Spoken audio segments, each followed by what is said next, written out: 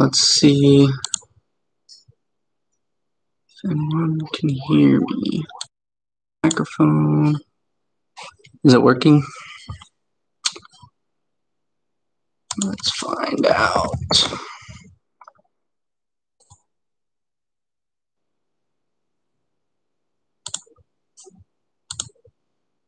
Bear with me for a minute here. Anyone coming in? I'm just getting set up. All right, looks good, I guess. Hey guys, Thrift Hunter here, back with a live stream, trying it out. I'm gonna talk about some jewelry in my live stream today. I just wanted to test this out. I said I would do a live stream at some point, so here we go. I'm gonna give it a go. I'm gonna show you guys some jewelry that I got recently, just because I have a few things laying around that I'll show because they're kind of interesting. And I'll just talk to you guys about some jewelry things. I get a lot of questions about just different jewelry questions, so I'll answer some of those. If you have any questions, go ahead and ask them in the chat. Living the good life. Good to see you. All right, so I just have like a little ring. Let me see if you guys can see it. This is a ring I picked up recently. It's a dragon's breath stone. So I don't know how many people have ever heard of this stone, but it's a glass stone that has like this blue. There you go. This blue kind of flash in it. And this one I picked up. The person didn't know what the stone was. It's glass. They knew it was glass, but it's kind of a special stone. This is 14 karat gold, which is a little bit unusual to find for a dragon's breath stone. It's usually set in sterling. And this is like a huge, huge stone with a nice old setting. I think I paid around $350 for this, which is maybe more than I would like to pay, but it's just a really unique piece. Something that's kind of hard to sell, kind of hard to get top dollar for. It has a lot of gold. It's like 17 grams. So it's a heavy piece. You know, something like this I would retail at like $1,200, $1,000, something like that. But it would just, honestly, it would take probably a year more to sell something like this. But really unique. I had to buy it. Dragon's Breath is kind of a special stone that's hard to find. So I bought that. This one I've posted before about. This is my Wheelo Opal one here. Maria, you're asking about the Dragon's Breath. So when was it popular? It was early 1900s to probably 1940s, something like that. I can talk about it a little bit. So what this is basically cobalt blue glass that they pour a liquid metal into while it's all molten, which creates that kind of effect in there. And from what I've heard, it's actually gold that they use into the glass, and that's why. And the mixture is kind of difficult. It's made in Czechoslovakia. Yeah, so it's kind of a difficult mixture to produce today. This same kind of effect. This is gold. This is 14 karat here. Living the good life. It's marked on the inside, and I've tested it. Real heavy ring. Yeah, you usually don't see this in gold. But yeah, there's the Wheelo Opal. Some of you guys have seen that already. Just have a soft spot for opals. Really like that opal effect. Also gold. Yeah, not a lot of jewelry that I have right now. I do have this piece that I picked up. It's an 18 karat gold little clicker pen, and it has some issues where it's not really clicking properly. It's missing a spring in the front, but that's a pretty cool piece that I picked up. Really just bought it for the gold, pretty much. Small size. It's really small. Neat pen, another one that I just haven't really done anything with. I emailed a few pen dealers to see if I could get this repaired, and pretty much no one wants to touch it because it's a specialty size. It's gold. They don't want to damage it. Most people do fountain pens. So yeah, I tried to get someone that would repair this and no one would. So I'm thinking about maybe trying to contact Mont Blanc or another pen dealer and see if they'll work on it because I kind of want to get it fixed before I sell it. But if the price of gold just goes through the roof again, I'll probably just scrap it, honestly, even though I don't want to. But it's what I do right now, pretty much is scrap mostly everything because the prices are so high. Here's a little green tourmaline ring that I bought on eBay, 14 karat as well. And yeah, they said this weighed like 10 grams, and when I got it, it weighed like 6.5 or something. So I was a little disappointed, but I got a little bit of money back. I just told them, hey, it's not what you told me it was supposed to be, which happens, I don't know, almost 50% of the time. I wish I could screen share. Is there a way to screen share on YouTube? I'm not sure.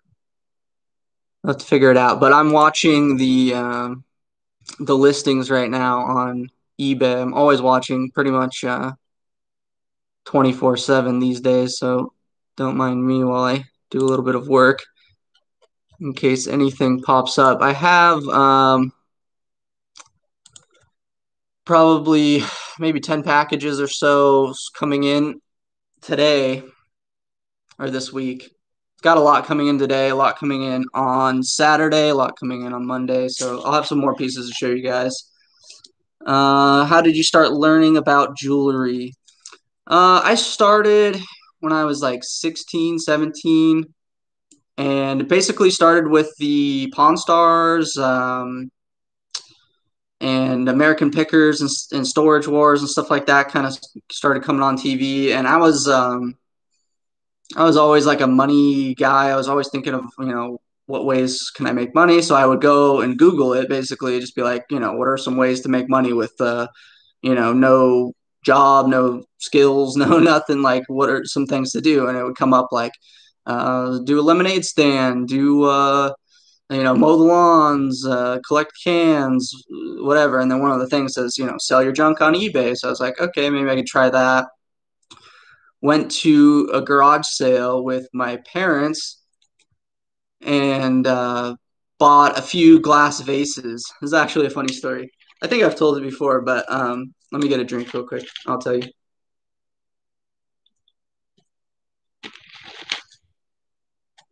For my first find ever at a garage sale, it was a Blanco glass decanter. It was a crackle glass.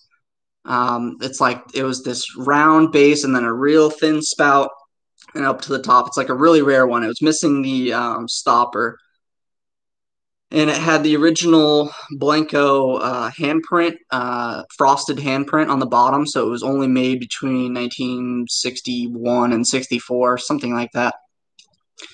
And so I saw this cool piece of glass at this garage sale, and I was like, all right, cool. How much? And it was $2. So I bought it. First thing I put on eBay, I sold it for $40. I was like super stoked. I packed it up really nice, just everything all the way bubbled. This had this real thin glass neck. And when I got the box, I had the box all ready. Everything was ready to go. And I lifted it up, and the glass went through and broke into a bunch of pieces when I was going to ship it out because I had forgotten to tape the bottom of the box when I packed it up. That was the first thing, my first thing on eBay, and I broke it right when I was about to ship it. So that was kind of funny. But yeah, I just started with that, and then went to like another garage sale, got a couple of silver chains, and took them to a jeweler, and they're like, "Oh yeah, we'll give you $40 or whatever for them," and I paid like $2. I was like, "Okay, that's cool." So I made some money, and I went to garage sales the next weekend, got some more stuff, made some more money, and then it just kind of kept going from there. Now I don't really go to garage sales that much at all. Don't go to estate sales that much anymore either. I mean, obviously there's not that many around right now, but yeah, that's how I got started. Now I do everything online, but So, do you ever take your scales to an estate sale to make sure that you get the weight? It's coming. Oh yeah, absolutely, absolutely. I take the scales with me. Usually, if it's like a sale that I know has gold or has silver, absolutely. There's too much money on the line, especially when nowadays I'm buying big gold watches, big gold chains that are 1,000, 2,000 and up. Yeah, absolutely bring in a scale because um, I've even noticed that from eBay is that people get the Murillo, Florencio. I don't know what you're saying. I don't speak Spanish, but don't spam the chat, please. Yeah, all right, all right. You can go away. Let's see. How do I do this? Do you ever go to thrift stores? There we go. I deleted them. All right. Do you ever go to thrift stores or antique stores to find things? Yeah, like for fun. If I'm in the area of a thrift store or something, like if I'm driving by one, I might stop in. Not that often, and I'll tell you why. It depends. I used to go to thrift stores like almost every day. I would go, but um, it's just the odds of finding something good. I have found a few good things at thrift stores, but the odds of finding something good are much lower than garage sales, estate sales, flea markets, online is all better than going to antique stores, um, specifically because not to say that you can't get deals, you definitely can. It depends on the place, but like the Goodwill, Salvation Army are corporate. I mean, they send everything to a centralized hub, everything gets sorted, everything gets scanned. Professional jewelers look everything over and it gets sent to their auction site a majority of the time. And you can buy stuff on their auction site and make some money. But yeah, I don't go to thrift stores or antique stores that much, only as like a casual, not for like serious business. Um, Standard 10, found an early 1800s glass jug, made a mistake of running under hot water to clean it, and shattered instantly. Yeah. Yeah, I don't buy glass or pottery very often at all. I've talked about this for years. I mean, for glass, for glass, you want art glass, you want it big, you want it signed, you want it colorful. It's really got to be a top-notch piece. It's got to be worth, I mean, probably at least $300, and I got to buy it for like $10 before I'm even interested in buying glass because glass is going to cost you $50 to $100 to ship properly, and it's people can if there's one scratch on it, you can get it returned. So it's kind of a pain. So I don't really mess around with any glass or porcelain anymore unless it's brand new, signed in the box, and I get it really cheap. Part of the country do you do your hunting? I'm in California, so I've talked about that before. A lot of people ask. Kind of how my area affects my hunting and that sort of thing. And now I'm almost completely online, so I would say like where you're at in the country won't matter if you're buying most things online. Um, but being where I'm at, it's definitely a good area, but because it's a good area, it's also more competitive. So there's a lot of dealers out here, and I know all of them. They're all good buddies with me. There's just tons of them. There's just probably 100, 200 dealers at every estate sale. I mean, and they're professionals. I mean, they do it full time. So I would say, being where I'm at on the West Coast, we find a lot more Native American jewelry. That's definitely a good thing that we find because we're close to Arizona. And we get a lot of military stuff because we have military bases near us. And, we're kind of being on the West Coast, you're closer to Hawaii and things like that. So you see some World War II, World War One stuff more often. What we don't see that they see on the East Coast is a lot more of the antique furniture, antique Coke signs, vending machines, that sort of thing. We don't really see over here that often, and they're usually really expensive if you do find them over here, because over here they're, chic and whatever. I've got a few more pieces of jewelry, I guess. Here's some like little tiny 14 karat earrings that I got. These looked way bigger in the pictures. They're like little baby earrings. And those are 14 karat white gold. Stuff like that. Like the person in the listing said they were 10 grams and they're 3 grams. So that happens. You just kind of let them know what happens. Nothing crazy. Here's 14 karat gold, just circle necklace that I bought as scrap, or less than scrap. It's 2 scrap. Broken tennis bracelet, 14 karat rubies, diamonds. I'll take them apart and take this apart, take all the stones out and scrap it. Like I have a whole bag here of, this is like my stone bag right now. Diamonds and rubies, emeralds, sapphires. There's like an amethyst in there. So I take everything apart and put it into these little bags. You still scrapping? Yeah, I'm still scrapping with my gold guy. He's just a friend of mine that's a dealer at the flea market, and he buys bags full of gold and melts them down and scraps them. He pays me between 90 and 92%, and he will pay more for nice items, and he will pay more for watches. I looked at a refinery nearby. They discount the price of gold, so they won't go off of a spot gold price. They actually discount it. I don't know. On their website, it says like we discount it due to undercarried gold or whatever, and they only pay like 90%, 92% of that discounted gold price. So it really hasn't made sense for me to take anything to a refinery. The most I can get at a refinery is going to be about 95%, 96%. And you have to have a dealer size for that, and you have to melt everything down into a bar.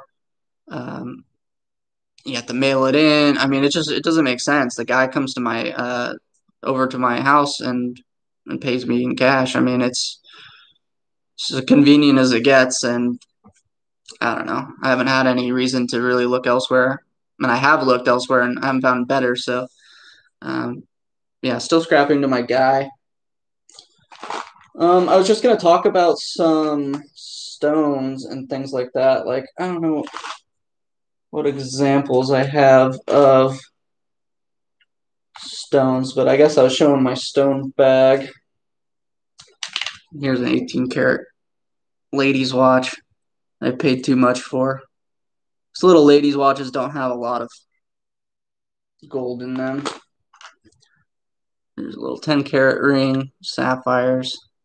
This is all stuff I buy at like under scrap. I don't pay, usually pay around 80%, sometimes less, depending.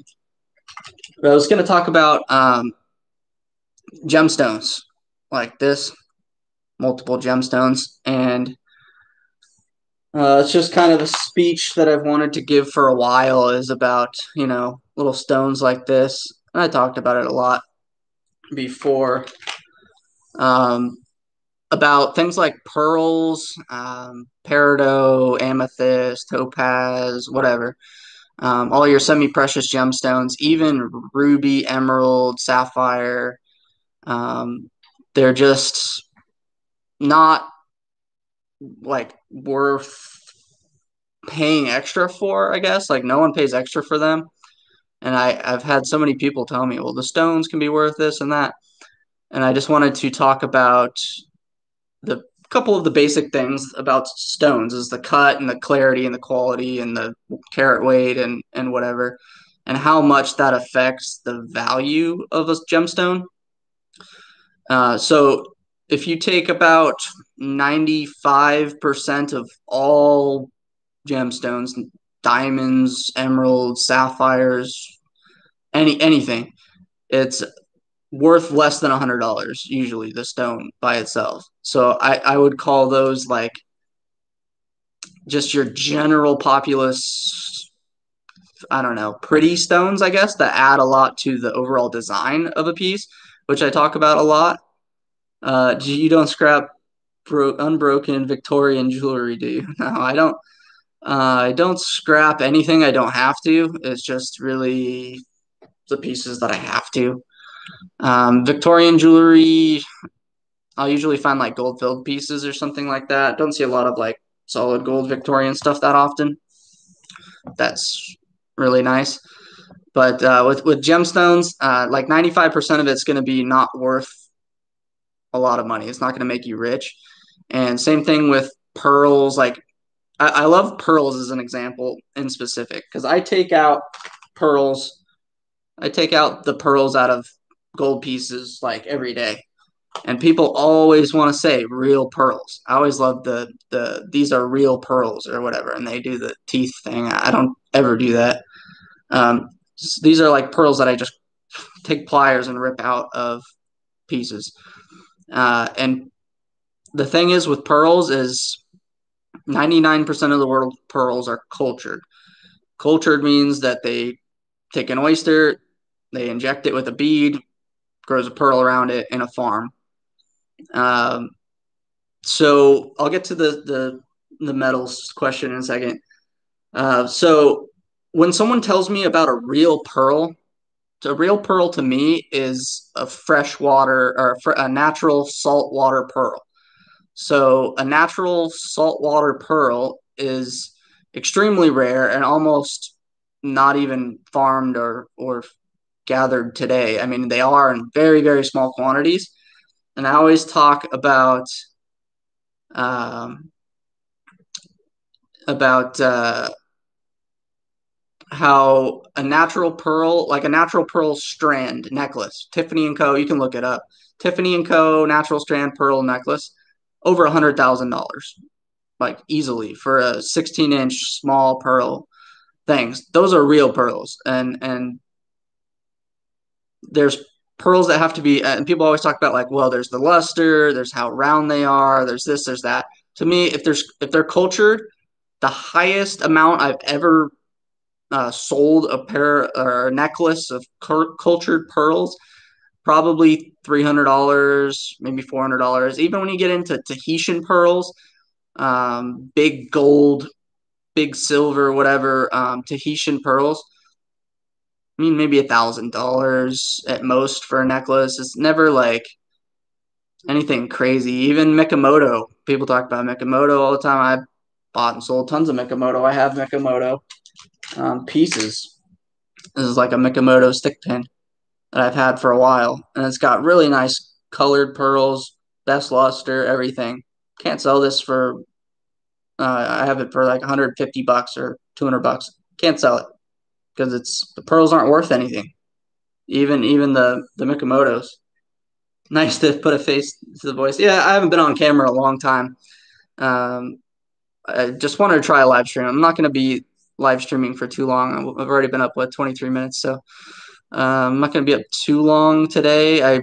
I want to get it set up so where I can screen share and have the picture of me like up in a little corner and whatever. And I don't know. At some point maybe I will, but it hasn't really been worth it to me. But this is a lot easier for me than setting up my camera and lights and uploading and doing all this stuff. I guess this just kind of goes up live. So okay, the thoughts on the current silver price from Tom. Nice to see you, Tom. Tom, if you guys haven't checked out his channel, The English Picker, you asked me to be on like your podcast or something at one point. I'll have to get on that at some point. So the current price of gold and silver is way up, right? Silver's, I don't know what it's trading at right now. It's 27, $28, and gold is around 1950, something like that. For the offer's still open. All right. For me, as a gold dealer and a silver dealer, the prices are up for me. I don't want to really give you any investment advice about if you should buy some or sell some or whatever.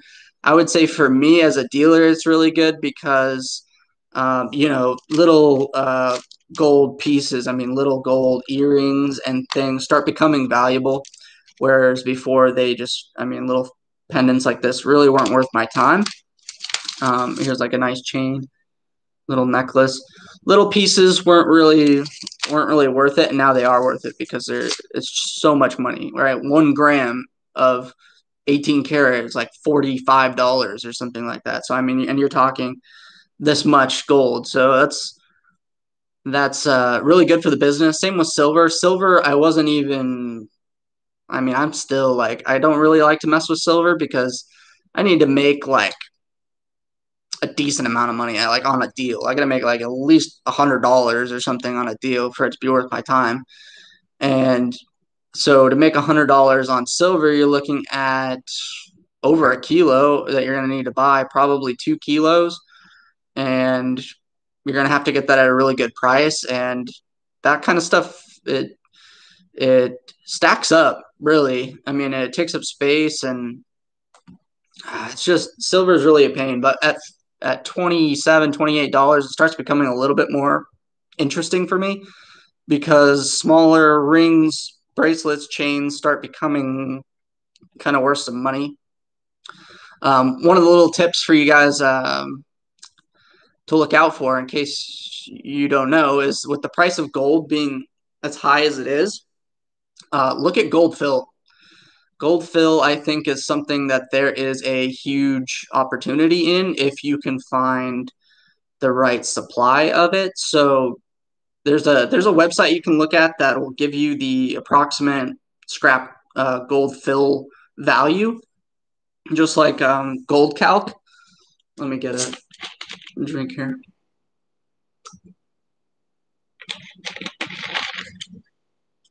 So your 1/20th 12 karat gold fill right now is going for almost $1.50 a gram.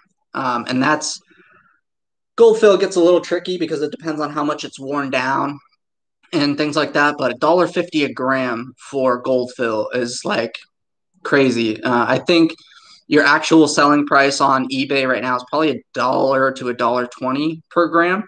But I know guys that are buying gold fill at 30 cents a gram and are doing fairly well with it. So much silver tells them to melt it, make a bar. Yeah, no, it's not really worth it to put it into a bar. What I've done over the years is just sell my scrap and buy bullion and buy coins and things like that. Like, so I would usually do kind of like a trade off, is where I would sell some scrap and then like whatever profit I would get on that, I would go buy some rounds. I mean, that's the way to do it. I mean, there's no reason to really get a bar. It's better to just buy some silver rounds. You can buy them. I mean, if you have to, go on AppMax or Kitco or whatever, and just buy a whatever 20 roll coins, like I don't know, 400 or $500. That's the way to do it. Silver plated tea sets are selling for $4 a pound. Yeah, that's probably true. The thing with those though, it's not for the silver; it's actually for the copper.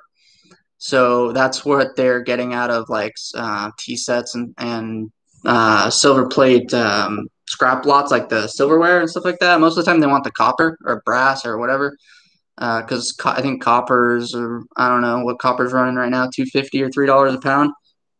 So that's what they're getting out of that. They'll get a little bit of the silver plate off of it as well. Do you scrap on eBay or direct refining? I sell to a gold buyer, a local gold buyer who sells to a refinery. He deals in much larger volumes than I do currently. So, like I've said, he just pays me really well. He's probably one of the biggest gold buyers in my area. He sells a lot of it.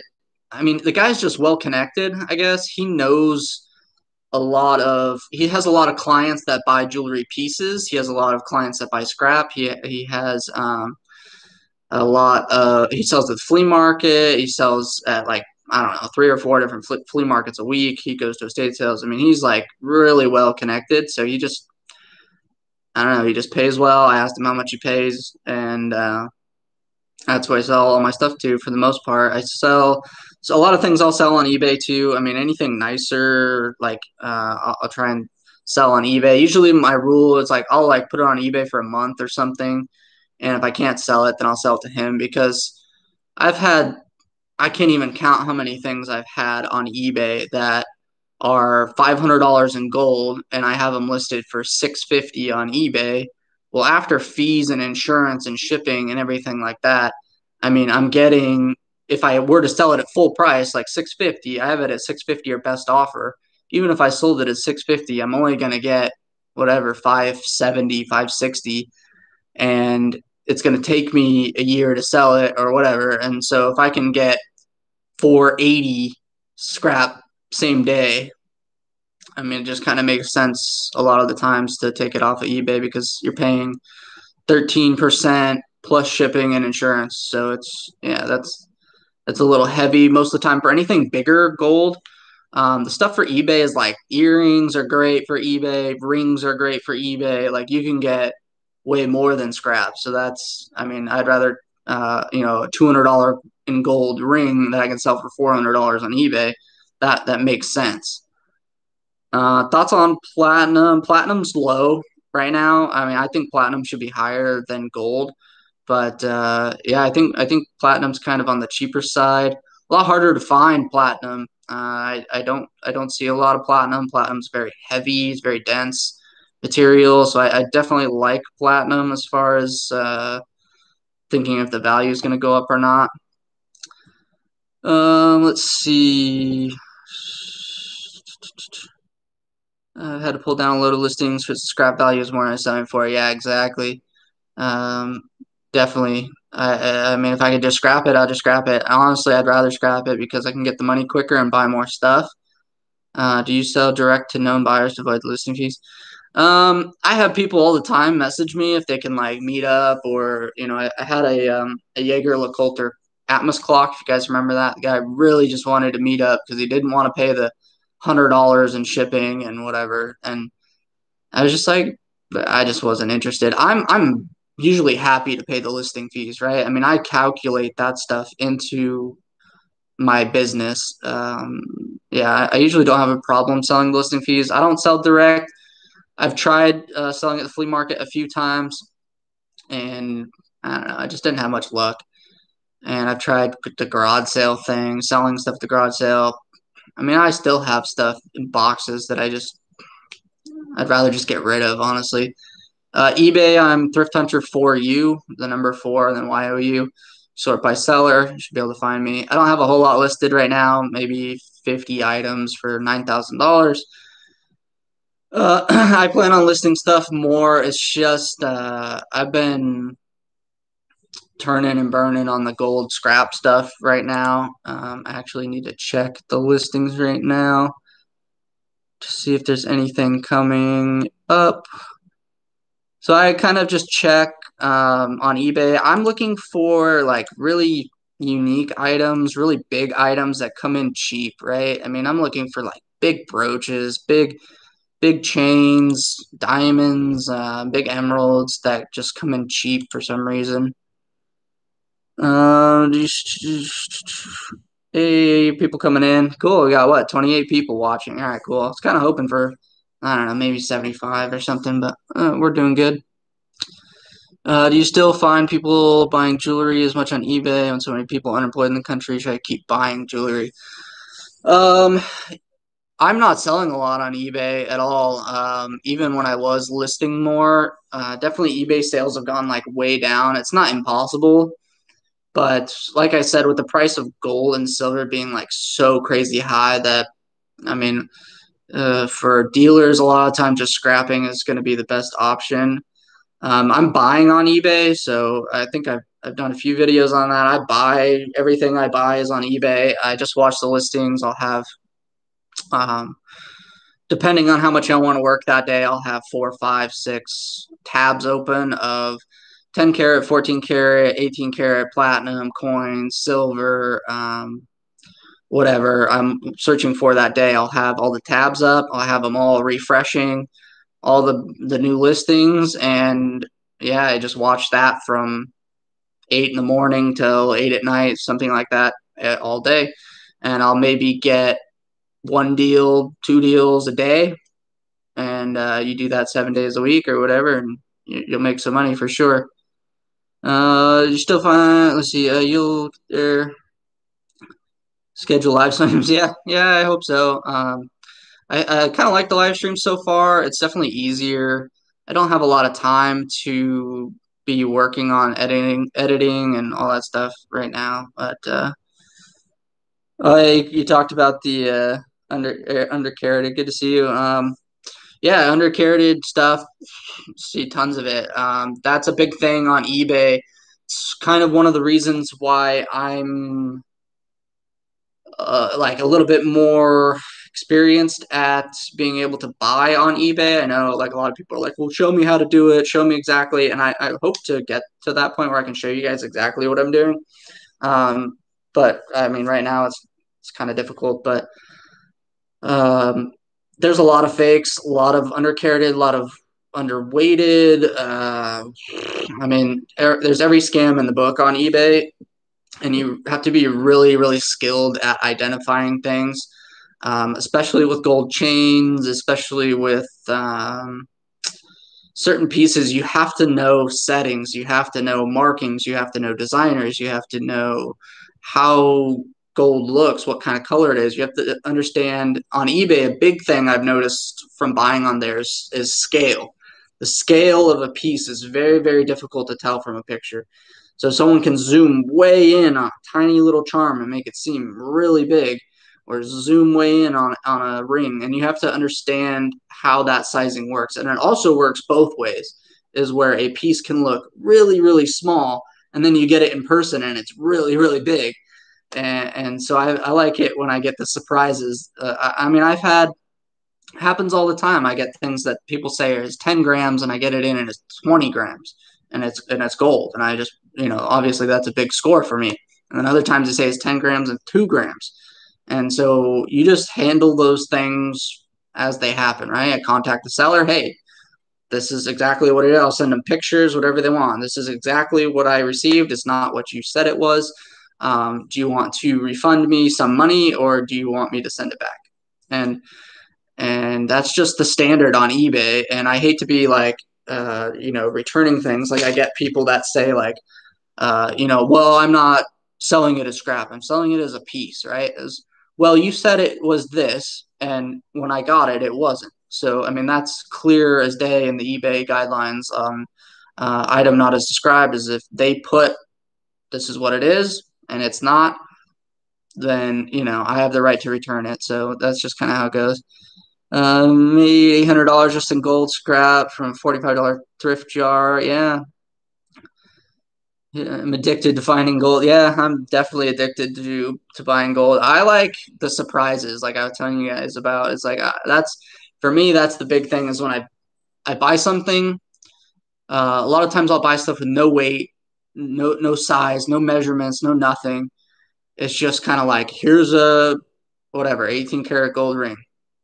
This is how much it is, and I just buy it. Wait a week, get it in. I have no clue what it's going to be. I just kind of know that it looks like if they priced it at $50, I'm okay with taking that risk, right? So I like it when it comes in and it's like 20 grams and it was $50 and you're like, like how did you sell that for $50? Costume jewelry lots. Yeah, I've done that quite a bit too, buying the big boxes of costume stuff. That can be a little tricky and a little labor intensive. Didn't really like it. I don't even buy really the scrap lots. Costume jewelry lots I tried, but I just wasn't finding anything that was like good enough to warrant doing it a bunch more. 4,800 for my handmade chain. He's 600. I paid him 4K. He gave it to me. I still home 800. I tested it 1700. Do you think I should pay him less than the 1800? With jewelry, so yeah, you definitely should work it out. And you're saying you tested it at 17.2. I mean, you need an XRF. I mean, we're talking that kind of money, 4,000. Um, jewelry is a, how do you explain it? It's like a trust game, right? I mean, you have to there has to be a mutual trust. We're talking, I mean, a diamond this big, right, is $200,000, right? I mean, it's this big, $200,000. And I'm going to say, here, do you want to buy this? And you're going to look at it and stuff. And, and if it turns out, hey, this isn't a diamond, yeah, you're going to, I mean, there's just like certain things with jewelry is, yeah, if it's not right, it needs to be right 100%. If someone tells you this is what it is and it's not, you absolutely have the right to negotiate that back, because it's just not fair to everyone involved. And that's why I don't do too many deals at estate sales anymore, because a lot of the estate sale companies are just jerks and they won't take things back and they sell you stuff that's fake all the time and they're just shady, right? I mean, so I kind of, the way I explain to it, I don't know. I explain it like, I don't know how to say this, but like in Jerusalem, where they do the diamond district, the diamond deals, everything's done on a handshake, right? I mean, that's how jewelry deals are meant to be done. It's just, this is what I have. This is what I say it is. I tested it. Everything is best to my knowledge. We shake hands. We go our separate ways. If anyone comes back to me with any of my things, my gold guide, whoever buys from me knows this, even on eBay, I've had tons of returns, is I honor my stuff 100%. I mean, if I bought it $200 gold and I tested it and it was good to me and I sell it to you and you get it tested and it comes up as not gold, I'm eating that loss. It just hands down. I mean, it's if you don't have that trust, no one's going to want to deal with you. No one's going to come to you with their $15,000 Patek or their $20,000 Patek Philippe wristwatch and sell it to you if you sold them some bunk silver, a week before. So you definitely, having a good name in the jewelry business means a lot for sure. Did you show us all your treasure? I have like more treasures than I know what to do with. I don't know what you want to see. I kind of have everything. There's like a little opal ring. I have, I don't even know, boxes of silver. I think I showed this. I'm not sure if I showed this one. Hopefully you can see that. I bought this off of a dealer at the flea market, and it's kind of an interesting piece. I still have no idea really what it is. I posted pictures of this on eBay. It's like a reliquary, antique pendant. Someone was telling me that this could be from like the 1800s, possibly the 1700s. And they think it's possibly a Chinese goddess or something like that.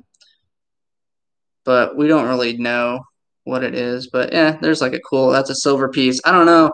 These things can go for a lot of money, and I haven't really done anything with it because I'm not sure. I may send pictures of this to like an auction house or something.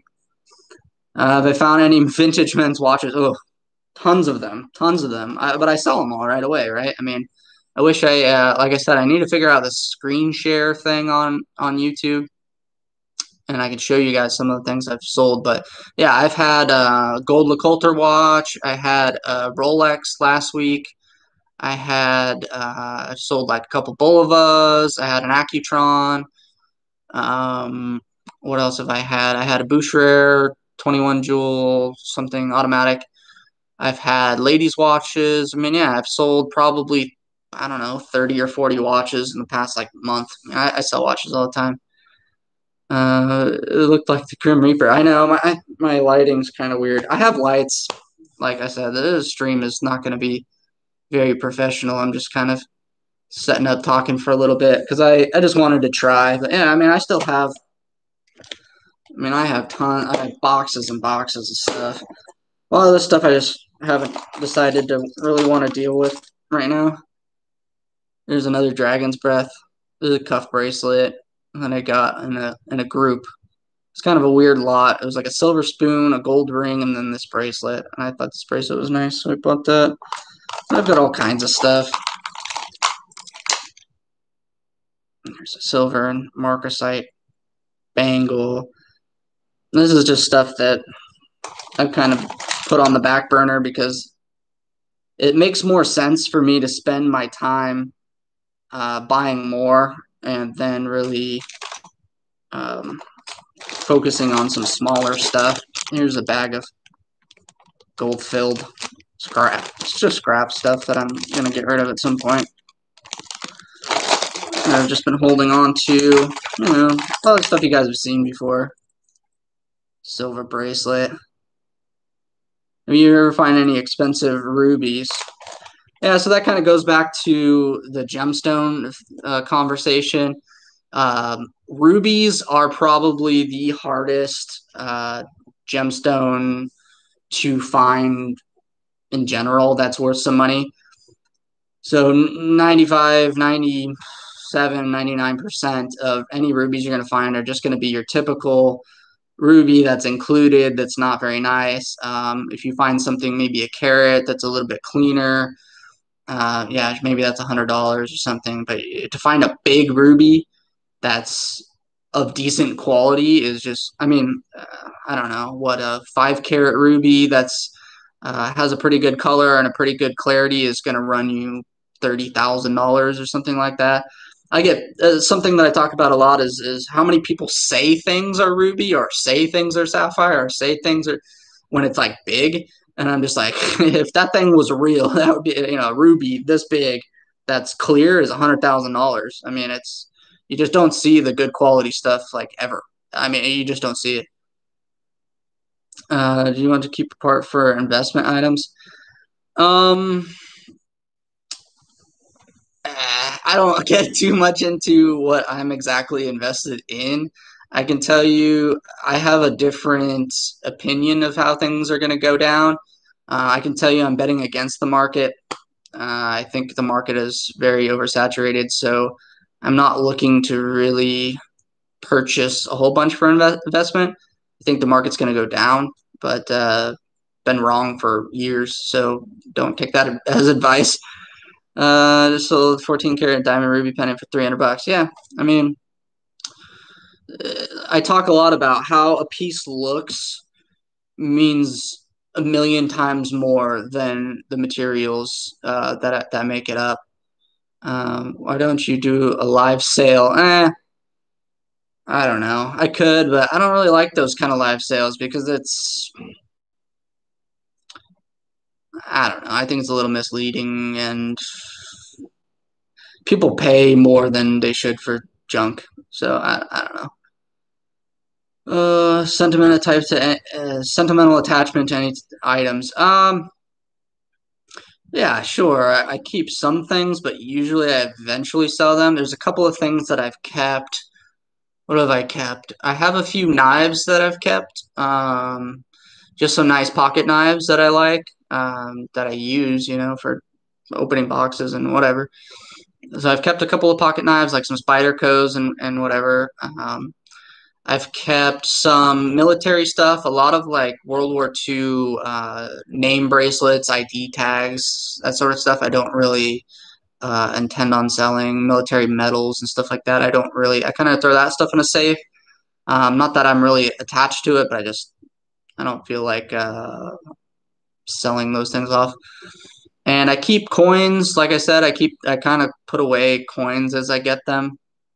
And I wait for the price to go up and sell them. I bought most of my coins around like $13 to $16 on silver, so I'm up quite a bit on those. And I may sell off my collection soon, and just buy more later when it's cheaper.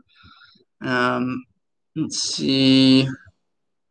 Yeah, so but as far as investment, every time I invest, I lose money. So I tend to just flip and save. Put all my money pretty much goes back into buying more. I buy right now like over $5,000 a week probably, and I'm looking to buy 10,000, 20,000 a week if I can find it, you know. So I'm kind of keeping that money available in case I need to do some bigger deals, because that's where you really are going to make money on an investment.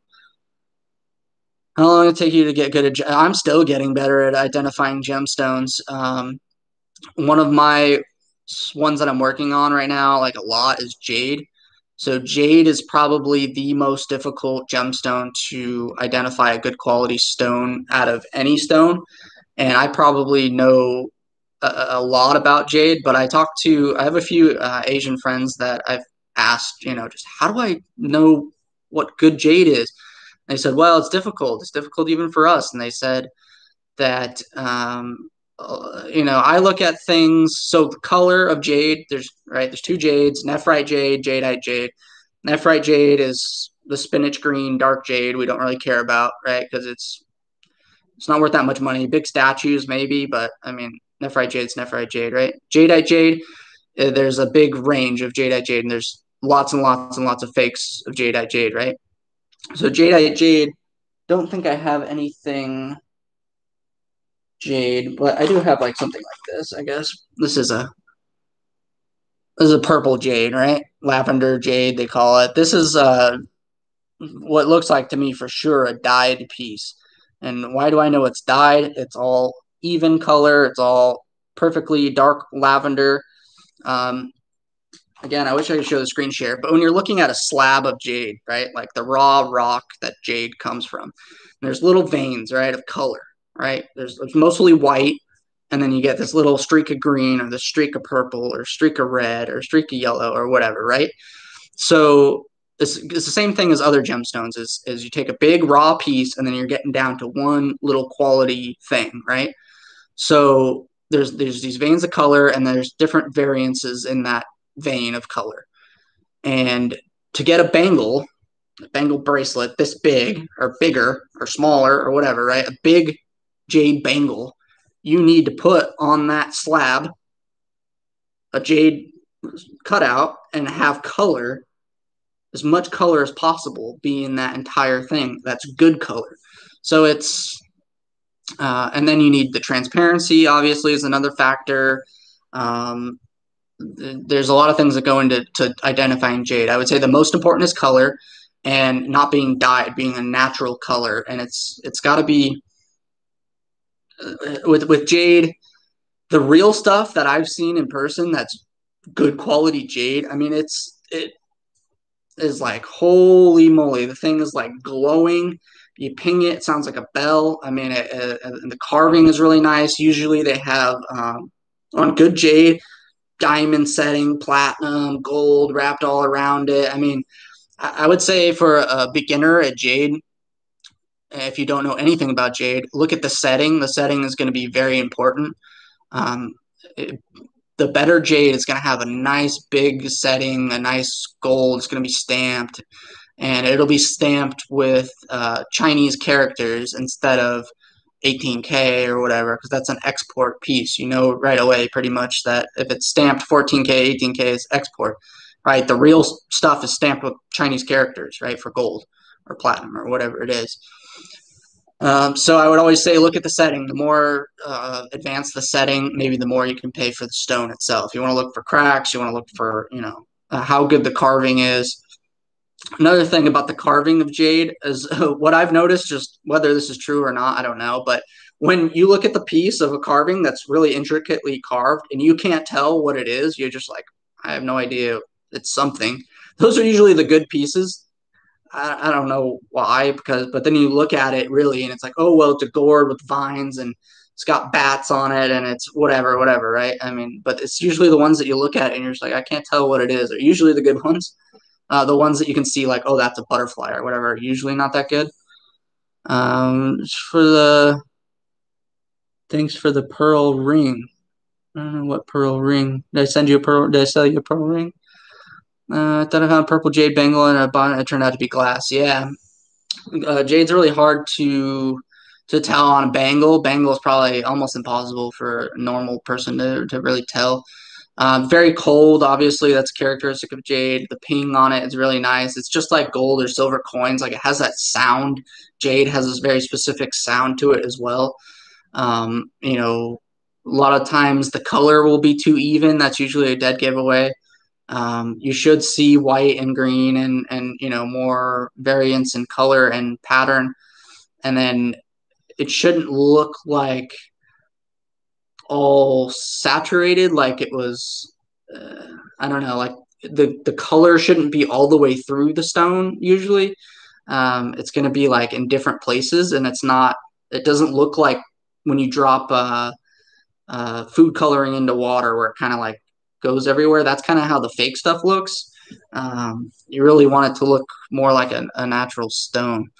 But so that's just jade. I mean, ruby and emerald, the same thing. I mean, just finding if you always have to start with the raw stuff, right? I mean, like the stone, and you need a stone this big to get a stone this big that is good quality, and a stone this big is going to cost you whatever $100,000 to buy it, this stone, and then to buy, and you're taking a chance. The person who's buying the stone is gambling that they're going to be able to cut something this big. I mean, it's the real stuff is really rare and really expensive for a reason. Is because it's just to get something of actual good quality is almost impossible. Shifting large amounts of costume jewelry. Just flat rate boxes, pretty much large flat rate boxes. I was usually getting $50 to $100 per like 20 pounds, something like that. It's like $100. Most of the time, the costume jewelry, you just want to, if it's all broken and busted and not signed and just kind of junk stuff, yeah, just flat rate.